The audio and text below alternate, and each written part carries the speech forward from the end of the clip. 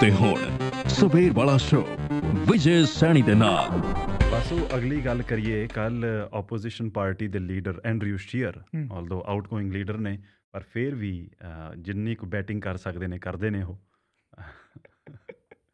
ਹੈ ਨਾ। ਹੁਣ ਖੇਡਣ ਤਾਂ ਆਉਣਾ ਹੀ ਪੈਣਾ। ਹੁਣ ਜ਼ਿਆਦਾ ਬੋਲਿੰਗ ਦੀ ਵਾਰੀ ਆ ਉਹਨਾਂ ਦੀ। ਹਾਂ ਸਹੀ ਗੱਲ ਆ, ਬੋਲਿੰਗ ਦੀ ਵਾਰੀ ਆ। ਉਹ ਕੋਸ਼ਿਸ਼ ਕਰਦੇ ਨੇ ਕਿ ਬੈਟ ਖੋ ਕੇ ਲੈ ਲਈਏ, ਆਪਣੀ ਬੱਲੇਬਾਜ਼ੀ ਆ ਜਾਵੇ, ਪਰ ਮੁਸ਼ਕਲ ਲੱਗਦਾ। ਹੀ ਟਰਾਈਜ਼ ਟੂ ਸਵਿੰਗ ਦ ਬਾਲ। ਹਾਂ, ਕਈ ਵਾਰੀ ਹੋ ਜਾਂਦੀ ਹਵਾ ਨਾਲ। ਸਵਿੰਗ ਇਦਾਂ ਹੀ ਹੁੰਦੀ ਹੈ ਨਾ, it's not ਐਂਟਾਇਰਲੀ in the control of the bowler. ਹਾਂ ਸਹੀ, ਮੈਂ ਕਹਿੰਦਾ ਹਵਾ ਨਾਲ ਹੋ ਜਾਂਦੀ ਆ।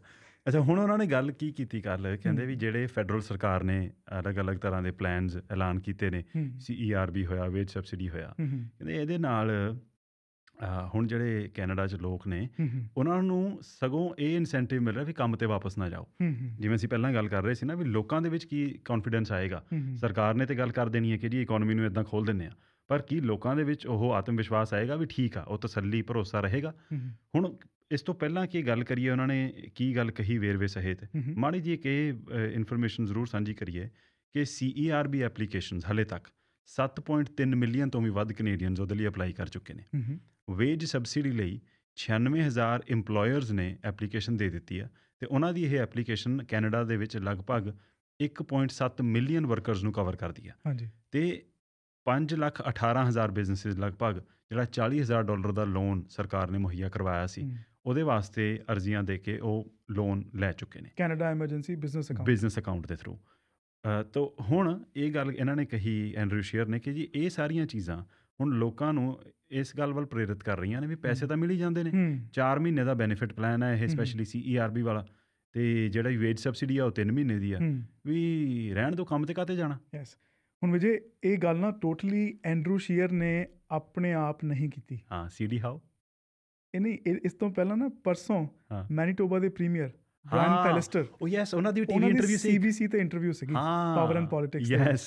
ਉੱਥੇ ਜਾ ਕੇ ਉਹਨਾਂ ਨੇ ਇਹ ਗੱਲ ਕੀਤੀ, ਕਹਿੰਦੇ ਕਿ ਜਿਹੜੇ ਫੈਡਰਲ ਬੈਨੀਫਿਟਸ ਹੈਗੇ ਆ ਨਾ, ਕਹਿੰਦੇ ਇਹਨਾਂ ਦਾ ਇੱਕ ਐਡਵਰਸ ਇਫੈਕਟ ਹੋ ਸਕਦਾ ਇਕੋਨਮੀ 'ਤੇ। ਅਤੇ ਇਹ ਮਤਲਬ ਆਮ ਨਾਟ ਅਲੈਜਿੰਗ ਕਿ ਇਹ ਉੱਥੋਂ ਆਈਡੀਆ ਲਿਫਟ ਕੀਤਾ, ਪਰ ਕਨਵਰਸੇਸ਼ਨ ਡੈਫੀਨੇਟਲੀ ਬ੍ਰਾਇਨ ਪੈਲੇਸਟਰ ਨੇ ਇਹ ਗੱਲ ਐਂਡਰਿਊ ਸ਼ੀਅਰ ਤੋਂ ਪਹਿਲਾਂ ਕੀਤੀ ਹੈ। ਉਹਨਾਂ ਨੇ ਗੱਲ ਤੋਰਤੀ ਸੀ ਇਹ। ਅੱਛਾ, CD ਹਾਓ ਇੰਸਟੀਚਿਊਟ ਆ, ਜਿਹੜੀ ਥਿੰਕ ਟੈਂਕ ਆ, ਉਹਨਾਂ ਨੇ ਇਹ ਕਿਹਾ ਸੀ, ਕਹਿੰਦੇ ਵੀ CERB ਵਗੈਰਾ ਅਤੇ ਇਹ ਜਿਹੜੇ ਸਾਰੇ ਇਨਸੈਂਟਿਵ ਸੀ, ਇਹ ਕੀਤੇ ਤਾਂ ਸੀ COVID-19 ਦੇ ਇੰਪੈਕਟ ਨੂੰ ਥੋੜ੍ਹਾ ਕੁਸ਼ਨ ਦੇਣ ਦੇ ਵਾਸਤੇ, ਕਹਿੰਦੇ, ਪਰ ਹੁਣ ਇਹ ਰਿਕਵਰੀ ਦੇ ਐਫਰਟ ਦੇ ਵਿੱਚ ਰੁਕਾਵਟ ਬਣ ਸਕਦੇ ਨੇ।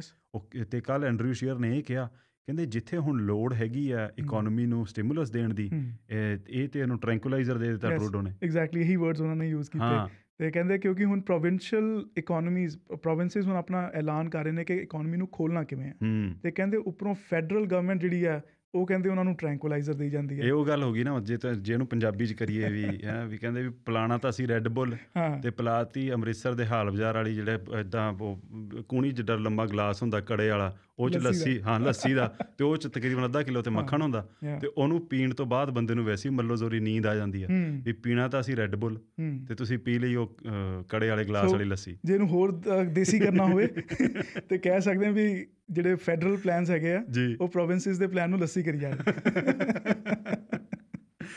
ਅੱਛਾ, ਹੁਣ ਦੇਖੋ, ਨਾਟ to make to light of the situation either, ਬਹੁਤ ਸਾਰੇ ਲੋਕ ਇਹੋ ਜਿਹੇ ਨੇ ਜਿਨ੍ਹਾਂ ਨੂੰ ਇਹਨਾਂ ਇਨਸੈਂਟਿਵਸ ਦਾ ਬੈਨੀਫਿਟ ਹੋਇਆ, ਨੋ ਡਾਊਟ ਅਬਾਊਟ ਇਟ। ਤਾਂਹੀਓ ਲੱਖਾਂ ਦੀ ਗਿਣਤੀ 'ਚ ਉਹਨਾਂ ਨੇ, it's very easy to sit in opposition and ਸੇ ਕਿ ਕਿਸੇ ਨੂੰ ਕੋਈ ਰਾਹਤ ਨਾ ਦਿਓ। What if you were the prime minister? ਤੁਸੀਂ ਰਾਹਤ ਨਹੀਂ ਦਿਓਗੇ, ਰਾਹਤ ਤਾਂ ਦੇਣੀ ਪੈਣੀ ਹੈ। ਐਗਜ਼ੈਕਟਲੀ। ਹੁਣ ਯੈਸ, ਇਟ ਇਜ਼ ਐਪਰੀਸ਼ੀਏਟਡ ਕਿ ਨਾਓ ਮੇਬੀ ਇਟਸ ਟਾਈਮ ਕਿ ਹੁਣ ਸੋਚਿਆ ਜਾਵੇ ਕਿ ਜਿਵੇਂ ਇਕੋਨਮੀ ਦੀ ਟ੍ਰਾਂਜੀਸ਼ਨ ਦੀ ਗੱਲ ਸ਼ੁਰੂ ਹੋਈ ਹੈ, ਉਵੇਂ ਹੀ ਇਹ ਬੈਨੀਫਿਟਸ ਦੀ ਟ੍ਰਾਂਜੀਸ਼ਨ ਵੀ ਹੁਣ ਹੌਲੀ ਹੌਲੀ ਇਹਨਾਂ ਨੂੰ ਰੋਲ ਬੈਕ ਕੀਤਾ ਜਾਵੇ।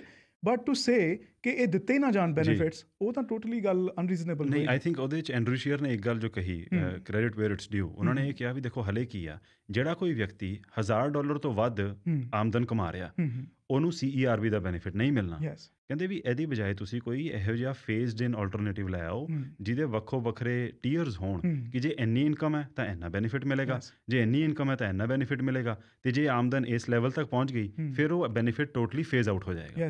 ਅਤੇ ਇਹ ਲਾਗੂ ਹੁੰਦਾ CERB 'ਤੇ ਵੀ ਅਤੇ ਸਟੂਡੈਂਟ ਬੈਨੀਫਿਟ 'ਤੇ ਵੀ। ਅਤੇ ਸਟੂਡੈਂਟ ਬੈਨੀਫਿਟ ਦੇ ਬਹੁਤ ਮਗਰ ਪਏ ਨੇ ਐਂਡਰਿਊ ਸ਼ੀਅਰ। ਐਗਜ਼ੈਕਟਲੀ। ਅਤੇ ਉਹਦੇ ਵਿੱਚ ਵਿਜੇ ਗੱਲ ਇਹ ਹੈ ਨਾ ਕਿ ਬਾਰ-ਬਾਰ ਗੱਲ ਹੋ ਰਹੀ ਹੈ ਕਿ ਹੁਣ ਇਕੋਨਮੀ ਨੂੰ ਵਰਕਰਸ ਦੀ ਲੋੜ ਪੈਣੀ ਹੈ, ਅਤੇ ਜਿਹੜੇ ਹੁੰਦੇ ਨਾ ਸਪੈਸ਼ਲੀ ਜਿਹੜੇ ਪਾਰਟ ਟਾਈਮ ਜੌਬਸ ਹੈਗੀਆਂ ਉਹਨਾਂ ਦਾ ਬਹੁਤ ਵੱਡਾ ਚੰਕ ਸਟੂਡੈਂਟਸ ਉਹਦੀ ਪੂਰਤੀ ਸਟੂਡੈਂਟਸ ਕਰਦੇ ਨੇ। ਉਹ ਜ਼ਿਆਦਾਤਰ ਹੁੰਦੀਆਂ ਰਿਟੇਲ ਸੈਕਟਰ ਦੇ ਵਿੱਚ। ਤੇ ਹੁਣ ਰਿਟੇਲ ਨੂੰ ਖੋਲ੍ਹਣ ਦੀ ਗੱਲ ਆ ਰਹੀ ਹੈ ਤੇ ਉਦੋਂ ਫਿਰ ਲੇਬਰ ਫੋਰਸ ਦੀ ਜਿਹੜੀ ਜਿਹੜੀ ਹੋਣੀ ਹੈ ਨਾ ਸ਼ਾਰਟੇਜ ਹੋਣੀ ਹੈ ਤੇ ਉਹ ਫਿਰ ਇਕੋਨਮੀ ਨੂੰ ਪ੍ਰਭਾਵਿਤ ਕਰੇਗੀ। ਐਂਡਰਿਊ ਸ਼ੀਅਰ ਇੱਕ ਹੋਰ ਵੀ ਟਕੋਰ ਕਰਦੇ ਰਹੇ ਨੇ ਨਾ ਇਸ ਸਟੂਡੈਂਟ ਬੈਨੀਫਿਟ ਨੂੰ ਲੈ ਕੇ ਕਿ ਮੰਨ ਲਓ ਜੇ ਰਿਟੇਲ ਨਹੀਂ ਖੁੱਲ੍ਹਦੀ ਕਹਿੰਦੇ ਦੂਜੇ ਪਾਸੇ ਅਸੀਂ ਗੱਲ ਕਰਦੇ ਹਾਂ ਵੀ ਜਿਹੜੀ ਫੂਡ ਸਪਲਾਈ ਹੈ ਉਹਨੂੰ ਖਤਰਾ ਪੈ ਜਾਣਾ ਕਿਉਂਕਿ ਖੇਤਾਂ ਦੇ ਵਿੱਚ ਤੇ ਜਿਹੜੇ ਹੋਰ ਗ੍ਰੀਨ ਹਾਊਸਿਸ ਨੇ ਉੱਥੇ ਕਾਮਿਆਂ ਦੀ ਘਾਟ ਹੋਣੀ ਆ ਕਿਉਂਕਿ ਟੈਂਪਰੇਰੀ ਫੋਰਨ ਵਰਕਰਸ ਦਾ ਆਉਣਾ ਮੁਸ਼ਕਲ ਹੋ ਜਾਣਾ। ਹਾਲਾਂਕਿ ਹਜ਼ਾਰਾਂ ਦੀ ਗਿਣਤੀ 'ਚ ਆ ਵੀ ਚੁੱਕੇ ਨੇ। ਕਹਿੰਦੇ ਵੀ ਉੱਥੇ ਸਟੂਡੈਂਟਸ ਕੰਮ ਕਰ ਲੈਣ ਪਰ ਉਹ ਵੀ ਆਰਗੂਮੈਂਟ ਇੰਨਾ ਸਟ੍ਰੇਟ ਫਾਰਵਰਡ ਹੈ ਨਹੀਂ ਕਿਉਂਕਿ ਜਿਹੜੇ ਸਟੂਡੈਂਟਸ ਅਰਬਨ ਸੈਂਟਰ 'ਚ ਰਹਿੰਦੇ ਨੇ ਉਹ ਹੁਣ ਖੇਤਾਂ ਜਾਏ ਕਿੱਥੇ ਕੰਮ ਕਰ ਲੈਣਗੇ। ਐਂਡਰੂ ਸ਼ੀਅਰ ਸ਼ੁਰੂ ਤੋਂ ਦੇਖੋ ਜਿਹੜਾ ਇਹ ਸਟੂਡੈਂਟ ਪ੍ਰੋਗਰਾਮ ਅਨਾਊਂਸ ਕੀਤਾ ਗਿਆ ਸੀ ਨਾ ਇਹਦੀਆਂ 2 ਮੇਜਰ ਆਰਮਸ ਸੀਗੀਆਂ ਜੀ। ਸੋ ਇੱਕ ਤਾਂ ਹੈਗਾ ਕਿ ਉਹਨਾਂ ਨੂੰ ਗ੍ਰਾਂਟ ਦੇ ਦਿਓ ਸਟੂਡੈਂਟਸ ਨੂੰ ਜਿਹੜੀ ਉਹ $1250 ਤੇ 1750 ਸੀ ਉਹਨੂੰ ਵਧਾ ਕੇ 2000 ਕਰ ਦਿੱਤਾ ਗਿਆ ਕਿ ਸਟੂਡੈਂਟਸ ਨੂੰ ਗ੍ਰਾਂਟ ਦੇ ਦਿਓ ਜੇ ਉਹ ਕੰਮ ਤੇ ਨਹੀਂ ਜਾ ਸਕਦੇ ਜਾਂ ਫਿਰ ਉਹ $1000 ਤੋਂ ਘੱਟ ਕਮਾ ਰਹੇ ਨੇ।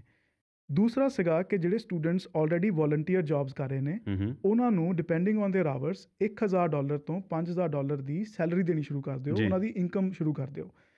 ਐਂਡਰੂ ਸ਼ੀਅਰ ਕਹਿੰਦੇ ਸੀ ਕਿ ਤੁਸੀਂ ਜਿਹੜੇ ਦੂਸਰੀ ਆਰਮ ਹੈ ਜਿਹਦੇ ਵਿੱਚ ਜੇ ਸਟੂਡੈਂਟਸ ਕੰਮ ਕਰਨਗੇ ਤਾਂ ਉਹਨਾਂ ਨੂੰ ਇਨਕਮ ਮਿਲੇਗੀ ਉਹਨਾਂ ਨੂੰ ਇਸ ਲਈ ਇਨਸੈਂਟੀਵਾਈਜ਼ ਕਰੋ ਤਾਂ ਕਿ ਜਿਹੜੀ ਵਰਕ ਫੋਰਸ ਹੈ ਉਹਦੇ ਵਿੱਚ ਹੋਰ ਲੇਬਰ ਜਿਹੜੀ ਹੈ ਉਹ ਐਡ ਹੋਵੇ ਤੇ ਉਹਨਾਂ ਨੂੰ ਨਾ ਕਿ ਤੁਸੀਂ ਘਰ ਬਿਠਾ ਕੇ ਇਨਸੈਂਟੀਵਾਈਜ਼ ਕਰੋ ਜੀ। ਸੋ ਇੱਧਰ ਨੂੰ ਇਸ ਚੀਜ਼ ਨੂੰ ਲੈ ਕੇ ਖਿੱਚੋਤਾਣ ਚੱਲਦੀ ਪਈ ਹੈ। ਹੁਣ ਆਮ ਪ੍ਰੀਟੀ ਸ਼ੋਰ ਕਿ ਇਹ ਗੱਲ ਸਿਰਫ ਕੱਲ੍ਹ ਤੱਕ ਰਹਿ ਕੇ ਮਹਿਦੂਦ ਨਹੀਂ ਹੋ ਜਾਣੀ। ਜਦੋਂ ਹੁਣ ਜਿਉਂ ਪ੍ਰੋਵਿੰਸਿਸ ਦੇ ਵਿੱਚ ਇਕੋਨਮੀ ਖੁੱਲ੍ਹ ਰਹੀ ਹੈ ਉੱਧਰ ਕਿਸ ਤਰ੍ਹਾਂ ਦਾ ਰੁਝਾਨ ਰਹਿੰਦਾ ਜਿਨ੍ਹਾਂ ਨੂੰ ਕਾਮਿਆਂ ਦੀ ਜ਼ਰੂਰਤ ਹੈ ਕੀ ਵਰਕਰਸ ਮਿਲਦੇ ਨੇ ਸਪੈਸ਼ਲੀ ਜਿਹੜੇ ਟੈਂਪਰੇਰੀ ਫੋਰਨ ਵਰਕਰਸ ਨੇ ਸਾਲ ਦੇ ਇਸ ਸਮੇਂ ਤੱਕ ਅਪ ਅੰਟਿਲ ਬਿਗਨਿੰਗ ਆਫ ਮੇ ਕਹਿੰਦੇ ਵੀ ਜੇ ਐਵਰੇਜ ਵੇਖੀਏ ਤਾਂ 13000 ਟੈਂਪਰੇਰੀ ਫੋਰਨ ਵਰਕਰ ਕੈਨੇਡਾ ਜਾ ਕੇ ਕੰਮ ਕਰਦੇ ਨੇ। ਤੇ ਅੱਜ ਸਵੇਰੇ ਇੱਕ ਰਿਪੋਰਟ ਮੈਂ ਪੜ੍ਹ ਰਿਹਾ ਸੀ ਕਹਿੰਦੇ ਕਿ 11000 ਤੱਕ temporary foreign workers already Canada 'ਚ ਆ ਚੁੱਕੇ ਨੇ ਜਿਹੜੇ ਪਿਛਲੇ ਮਹੀਨੇ ਲਿਆਂਦੇ ਗਏ ਸੀ ਤਾਂ ਕਿ ਉਹ ਆਪਣੀ ਹੁਣ ਕੁਆਰੰਟੀਨ ਦੀਆਂ ਤੇ ਆਈਸੋਲੇਸ਼ਨ ਦੀਆਂ ਸ਼ਰਤਾਂ ਵੀ ਪੂਰੀਆਂ ਕਰ ਚੁੱਕੇ ਨੇ। ਤੇ ਕਹਿੰਦੇ ਐਕਸਪੈਕਟੇਸ਼ਨ ਹੁਣ ਇਹ ਹੈ ਕਿ ਜਿਹੜਾ 2000 ਦਾ ਸ਼ਾਰਟਫਾਲ ਪੈਂਦਾ ਉਹ ਲੋਕਲੀ ਉਹਦੀ ਪੂਰਤੀ ਹੋ ਜਾਏਗੀ। ਤੇ ਵਿਜੇ ਇਸ ਚੀਜ਼ ਬਾਰੇ ਨਾ ਕੱਲ ਜਸਟਿਨ ਟਰੂਡੋ ਨੂੰ ਵੀ ਪੁੱਛਿਆ ਗਿਆ ਜਦੋਂ ਆਪਣੀ ਪ੍ਰੈਸ ਬਰੀਫਿੰਗ ਕਰਨ ਆਏ ਤੇ ਉਹਨਾਂ ਨੇ ਕਿਹਾ ਉਹਨਾਂ ਨੂੰ ਪੁੱਛਿਆ ਕਿ ਹੁਣ ਨਾਓ ਡੂ ਯੂ ਥਿੰਕ ਕਿ ਹੁਣ ਐਂਡਰੂ ਸ਼ੀਅਰ ਕਹਿ ਰਹੇ ਨੇ ਕਿ ਤੁਸੀਂ ਬੈਨੀਫਿਟਸ ਦੇਣੇ ਬੰਦ ਕਰ ਦਿਓ ਤੇ ਇਕੋਨਮੀ ਨੂੰ ਸ਼ੁਰੂ ਕਰੋ ਤੇ ਲੋਕਾਂ ਨੂੰ ਕੰਮ ਤੇ ਵਾਪਸ ਭੇਜੋ। ਟਰੂਡੋ ਨੇ ਕਿਹਾ ਕਿ I will love nothing more than that ਕਿ ਹੋਰ ਸਰਕਾਰ ਆਲਰੇਡੀ ਦੱਸ ਰਹੀ ਹੈ ਕਿ ਇੰਨਾ ਡੈਫਿਸਿਟ ਹੋ ਜਾਏਗਾ ਤੇ ਕਹਿੰਦੇ ਕਿ ਹੁਣ ਬਹੁਤ ਸਾਡੇ ਲਈ ਤਾਂ ਬਹੁਤ ਚੰਗਾ ਹੈ ਕਿ ਅਸੀਂ ਆਪਣੇ ਇਹਨਾਂ ਨੂੰ ਰੋਲ ਬੈਕ ਕਰਨਾ ਸ਼ੁਰੂ ਕਰ ਦਈਏ ਬੈਨੀਫਿਟਸ ਨੂੰ ਪਰ ਉਹਨਾਂ ਨੇ ਕਿਹਾ ਵੀ ਆਰ ਨਾਟ ਦੇਅਰ ਯੈਟ ਕਹਿੰਦੇ ਅਜੇ ਉਹ ਸਥਿਤੀ ਨਹੀਂ ਆਈ ਕਿ ਅਸੀਂ ਲੋਕਾਂ ਦੇ ਜਿਹੜੇ ਬੈਨੀਫਿਟਸ ਉਹ ਵਾਪਸ ਲੈ ਲਈਏ ਤੇ ਕਿ ਉਹ ਲੋਕਾਂ ਨੂੰ ਫੋਰਸ ਕਰ ਦਈਏ ਕਿ ਕੰਮ ਤੇ ਵਾਪਸ ਚੱਲੋ। ਤੇ ਦੂਸਰੀ ਗੱਲ ਜਿਹੜੀ ਉਹ ਹੈ ਬਜਟ ਦੀ ਕਿਉਂਕਿ ਉਸੇ ਰੌਂ ਦੇ ਵਿੱਚ ਉਹਨਾਂ ਨੂੰ ਇਹ ਸਵਾਲ ਵੀ ਅੱਗੇ ਪੁੱਛਿਆ ਗਿਆ ਸੀ ਕਿ ਭਾਈ ਫੈਡਰਲ ਬਜਟ ਕਦੋਂ ਆਉਣਾ ਕਿਉਂਕਿ 30 ਮਾਰਚ ਸਕੈਜੂਅਲ ਡੇਟ ਸੀ ਪਰ ਫਿਰ 13 ਮਾਰਚ ਨੂੰ ਜਿਹੜੀ ਪਾਰਲੀਮੈਂਟ ਸੀ ਉਹਨੂੰ ਮੁਲਤਵੀ ਕਰ ਦਿੱਤਾ ਗਿਆ ਸੀ ਨੇਸ਼ਨ ਵਾਈਡ ਸ਼ਟਡਾਊਨ ਕਰਕੇ। ਹੁਣ ਬਜਟ ਦਾ ਬਣਨਾ ਕੀ ਆ ਉਹਨਾਂ ਨੂੰ ਪੁੱਛਿਆ ਗਿਆ ਬਜਟ ਰਿਲੀਜ਼ ਕਰੋਗੇ ਕੋਈ ਇਰਾਦਾ ਹੈ ਇਹਦੇ ਬਾਰੇ ਫਿਰ ਕੀ ਕਹਿੰਦੇ ਟਰੂਡੋ? ਪਹਿਲਾਂ ਐਂਡਰੂ ਸ਼ੀਅਰ ਨੇ ਗੱਲ ਕੀਤੀ ਹੁਣ ਇੱਥੇ ਉਹਨਾਂ ਨੇ ਲੀਡ ਲਈ ਹੈ ਤੇ ਕਹਿੰਦੇ ਕਿ ਬਜਟ ਜਾਂ ਫਿਰ ਫਿਸਕਲ ਅਪਡੇਟ ਵੀ ਕਿਸੇ ਤਰ੍ਹਾਂ ਦਾ ਕੋਈ ਇਕਨੋਮਿਕ ਆਊਟਲੁੱਕ ਕੁਛ ਤੇ ਦੱਸੋ। ਤੇ ਕਹਿੰਦੇ ਜਦੋਂ ਹੁਣ ਸਮਰ ਰਿਸੈਸ ਹੋ ਜਾਣੀ ਪਾਰਲੀਮੈਂਟ ਦੀ 23 ਜੂਨ ਨੂੰ ਉਸ ਤੋਂ ਬਾਅਦ 2 ਮਹੀਨਿਆਂ ਦੇ ਲਈ ਕੋਈ ਸੈਸ਼ਨ ਨਹੀਂ ਹੋਣਾ ਪਾਰਲੀਮੈਂਟ ਦਾ। ਕਹਿੰਦੇ ਉਸ ਤੋਂ ਪਹਿਲਾਂ ਸਰਕਾਰ ਨੂੰ ਚਾਹੀਦਾ ਕਿ ਜਾਂ ਤਾਂ ਬਜਟ ਜਾਂ ਫਿਰ ਫਿਸਕਲ ਅਪਡੇਟ ਜਾਰੀ ਕੀਤੀ ਜਾਵੇ। ਇਹਦੀ ਵਜ੍ਹਾ ਲੋੜ ਕਿਉਂ ਪਈ ਕਿਉਂਕਿ ਹੁਣ ਸਰਕਾਰ ਨੇ ਪਾਰਲੀਮੈਂਟਰੀ ਬਜਟ ਆਫਿਸਰ ਨੇ ਜਿਹੜਾ ਫਿਗਰ ਜਾਰੀ ਕੀਤਾ ਪਿਛਲੇ ਹਫ਼ਤੇ ਅਸੀਂ ਉਹਦੇ ਬਾਰੇ ਗੱਲ ਵੀ ਕੀਤੀ ਸੀ $252.1 ਬਿਲੀਅਨ ਦਾ ਫੈਡਰਲ ਡੈਫਿਸਿਟ। ਤੇ ਉਹ ਸਿਰਫ ਅਜੇ ਇਹ ਅੰਕੜਾ ਤਾਂ ਹੈ ਜਿਹੜੇ ਆਹ ਬੈਨੀਫਿਟਸ ਅਨਾਊਂਸ ਕੀਤੇ ਨੇ ਇਹ 3 ਜਾਂ 4 ਮਹੀਨੇ ਦੇ ਹੀ ਨੇ ਜੇ ਐਕਸਟੈਂਡ ਕਰਨੇ ਪੈ ਗਏ ਤਾਂ ਇਹ ਜਿਹੜਾ ਡੈਫਿਸਿਟ ਆ 300 ਤੋਂ ਵੀ ਉੱਪਰ ਜਾਣਾ ਜਿਹੜਾ ਪੀਬੀਓ ਨੇ ਪਿਛਲੇ ਹਫ਼ਤੇ ਦੱਸਿਆ ਉਹ ਤੋਂ ਉੱਪਰ ਜਾਣਾ। ਤੇ ਇਹਦੀ ਵਜ੍ਹਾ ਗ੍ਰੈਵਿਟੀ ਪਤਾ ਕਿੱਥੋਂ ਪਤਾ ਲੱਗਦੀ ਹੈ? ਦਸੰਬਰ ਦੇ ਵਿੱਚ ਪਿਛਲੇ ਸਾਲ ਜਿਹੜੀ ਫਿਸਕਲ ਅਪਡੇਟ ਆਫੀਸ਼ੀਅਲ ਜਾਰੀ ਹੋਈ ਹੈ ਉਹਦੇ ਵਿੱਚ ਫੈਡਰਲ ਜਿਹੜਾ ਬਜਟ ਡੈਫਿਸਿਟ ਹੈ ਉਹ ਸਿਰਫ $28.1 ਬਿਲੀਅਨ ਹੈ। ਜਦੋਂ ਦੇਖ ਲਓ ਤੁਸੀਂ ਕਿ ਉਦੋਂ $28 ਬਿਲੀਅਨ ਵੀ ਲੱਗਦਾ ਸੀ ਵੀ ਇਹ ਬਹੁਤ ਜ਼ਿਆਦਾ ਤੇ ਇਹ ਤੇ ਬਿਲਕੁਲ ਹੀ ਹੁਣ ਅਨਐਕਸਪੈਕਟਡ ਸਿਚੁਏਸ਼ਨ ਹੋ ਗਈ ਨਾ। ਅੱਛਾ ਪੀਬੀਓ ਨੇ ਪਿਛਲੇ ਹਫ਼ਤੇ ਇੱਕ ਗੱਲ ਹੋਰ ਵੀ ਕੀਤੀ ਸੀ ਨਾਲ ਕਹਿੰਦੇ ਕਿ ਇਸ ਸਾਲ ਕੈਨੇਡਾ ਦੀ ਇਕੋਨਮੀ 12% ਤੱਕ ਸੁੰਗੜ ਸਕਦੀ ਹੈ ਕਿਉਂਕਿ because of this entire shutdown ਹੈ ਨਾ। ਅੱਛਾ ਹੁਣ ਐਂਡਰਿਊ ਸ਼ੀਅਰ ਨੇ ਕੱਲ੍ਹ ਇੱਕ ਗੱਲ ਹੋਰ ਵੀ ਕੀਤੀ, ਕਹਿੰਦੇ ਚਲੋ ਠੀਕ ਆ ਵੀ ਬਜਟ ਭਾਵੇਂ ਇਮੀਡੀਏਟਲੀ ਇਹ ਨਹੀਂ ਅਸੀਂ ਕਹਿੰਦੇ ਇਸੇ ਹਫ਼ਤੇ ਜਾਂ ਇਸੇ ਮਹੀਨੇ ਪੇਸ਼ ਕਰੋ, ਪਰ ਕਹਿੰਦੇ ਜਿਹੜਾ ਡਿਪਾਰਟਮੈਂਟ ਆਫ ਫਾਈਨੈਂਸ ਆ ਉਹਨੂੰ ਇਹਦੇ 'ਤੇ ਕੰਮ ਜ਼ਰੂਰ ਸ਼ੁਰੂ ਕਰ ਦੇਣਾ ਚਾਹੀਦਾ। ਅਤੇ ਸਰਕਾਰ ਦੀ ਹਜੇ ਕੋਈ ਠੋਸ ਟਾਈਮਲਾਈਨ 'ਤੇ ਨਹੀਂ ਆ, ਪਰ ਟਰੂਡੋ ਨੇ ਇਹ ਵੀ ਪੋਸੀਬਿਲਿਟੀ ਰੂਲ ਆਊਟ ਨਹੀਂ ਕੀਤੀ ਵੀ ਬਜਟ ਜੂਨ ਦੇ ਮਹੀਨੇ ਵਿੱਚ ਮੇ ਵੀ ਪੇਸ਼ ਕੀਤਾ ਜਾਵੇ। ਯੈਸ, ਅਤੇ ਟਰੂਡੋ ਨੇ ਨਾਲ ਇਹ ਵੀ ਕਹਿ ਦਿੱਤਾ, ਕਹਿੰਦੇ ਕਿ ਬਜਟ ਦਾ ਕੰਮ ਕੀ ਹੁੰਦਾ, ਬਜਟ ਦਾ ਕੰਮ ਹੁੰਦਾ ਲੋਕਾਂ ਨੂੰ ਦੱਸਣਾ ਕਿ ਆਉਣ ਵਾਲੇ ਸਮੇਂ ਦੇ ਵਿੱਚ ਕੀ ਕੀ ਹੋਵੇਗਾ। ਕਹਿੰਦੇ ਸਾਨੂੰ ਪਤਾ ਹੀ ਨਹੀਂ ਹੈ। It's a forecast. ਐਸੈਂਸ਼ੀਅਲੀ ਜਿਹੜਾ ਜਦੋਂ ਵੀ ਬਜਟ ਪੇਸ਼ ਕੀਤੇ ਜਾਂਦੇ ਨੇ ਉਹ ਇੱਕ ਪੇਸ਼ੈਂਟ ਗੋਈ ਹੁੰਦੀ ਆ ਵੀ ਆਉਂਦੇ ਸਾਲ ਦੇ ਵਿੱਚ ਸਾਨੂੰ ਆਮਦਨ ਇੰਨੀ ਹੋਣੀ ਹੈ ਐਕਸਪੈਕਟਿਡ, ਤੇ ਸਾਡੇ ਐਕਸਪੈਕਟਿਡ ਖਰਚੇ ਇੰਨੇ ਹੋਣੇ ਨੇ। ਉਹਨਾਂ ਨੇ ਕਿਹਾ ਵੀ ਅਜੇ ਅਨਸਰਟਨਟੀ ਇੰਨੀ ਜ਼ਿਆਦਾ ਹੈ, ਸਾਨੂੰ ਪਤਾ ਨਹੀਂ ਅਗਲੇ ਮਹੀਨੇ ਕੀ ਹੋਣਾ, ਅਗਲੇ 6 ਮਹੀਨਿਆਂ 'ਚ, ਅਗਲੇ 3 ਮਹੀਨਿਆਂ 'ਚ, ਜਾਂ ਫਿਰ ਈਵਨ ਅਗਲੇ ਹਫ਼ਤਿਆਂ ਦੇ ਵਿੱਚ ਕੀ ਹੋਣਾ। ਹਲੇ ਵਾਸੂ ਇੱਕ ਗੱਲ ਹੋਰ ਨਾ ਭੁੱਲੀਏ, ਹਜੇ ਤੱਕ ਤਾਂ ਆਪਾਂ CERB ਤੇ ਜਿਹੜਾ ਇਹ ਵੇਜ ਸਬਸਿਡੀ ਤੇ ਜਿਹੜਾ ਬਿਜ਼ਨਸ ਅਕਾਊਂਟ ਵਾਲਾ ਜਿਹੜਾ ਲੋਨ ਆ ਉਹਦੀ ਗੱਲ ਕਰਦੇ ਆ, ਜਾਂ ਸਟੂਡੈਂਟ ਬੈਨੀਫਿਟ ਦੀ ਗੱਲ ਆ। ਜੇ ਸੈਕਟਰ ਬਾਈ ਸੈਕਟਰ ਸਰਕਾਰ ਨੂੰ ਕੋਈ ਬੈਨੀਫਿਟ ਦੇਣੇ ਪੈ ਗਏ, ਜਿਹਦੀ ਕੱਲ੍ਹ ਗੱਲ ਕੀਤੀ ਆ, ਏਅਰਲਾਈਨਸ ਦੇ ਸੰਦਰਭ ਦੇ ਵਿੱਚ ਉਹ ਗੱਲ ਚੱਲੀ ਆ, ਅੱਜ ਉਹਨਾਂ ਨੇ ਹੋ ਸਕਦਾ ਕਿ ਫਾਰਮਰਸ ਵਾਸਤੇ ਸਪੈਸੀਫਿਕਲੀ ਕੋਈ ਬੈਨੀਫਿਟ ਅਨਾਊਂਸ ਕਰਨ ਜਦੋਂ ਅੱਜ ਉਹਨਾਂ ਨੇ ਬਰੀਫਿੰਗ ਕਰਨੀ ਆ। ਸੋ ਜਦੋਂ ਇਹ ਸੈਕਟਰ ਬਾਈ ਸੈਕਟਰ ਬੈਨੀਫਿਟਸ ਵੀ ਜਾਰੀ ਜੇ ਕਰਨੇ ਪੈਂਦੇ ਨੇ, ਤਾਂ ਜਿਹੜਾ ਇਹ ਡੈਫਿਸਿਟ ਅਜੇ $252 ਬਿਲੀਅਨ ਦੀ ਗੱਲ ਕੀਤੀ ਜਾ ਰਹੀ ਆ, ਇਹਨੇ ਵੱਧ ਕੇ ਹੋਰ ਕਿਤੇ ਜ਼ਿਆਦਾ ਲੰਬੀ ਛਾਲ ਮਾਰ ਲੈਣੀ। ਅਤੇ ਵਿਜੇ ਹੁਣ ਗੱਲ ਇਹ ਹੋ ਰਹੀ ਆ ਕਿ ਡੈਫਿਸਿਟ ਇਕੱਠਾ ਤਾਂ ਕਰੀ ਜਾ ਰਹੇ ਹੋ ਕਿ ਹੁਣ ਜਿਵੇਂ ਅਸੀਂ ਦੱਸਿਆ ਕਿ 300 ਬਿਲੀਅਨ ਤੋਂ ਵੀ ਵੱਧ ਦਾ ਫੈਡਰਲ ਡੈਫਿਸਿਟ ਹੋ ਸਕਦਾ।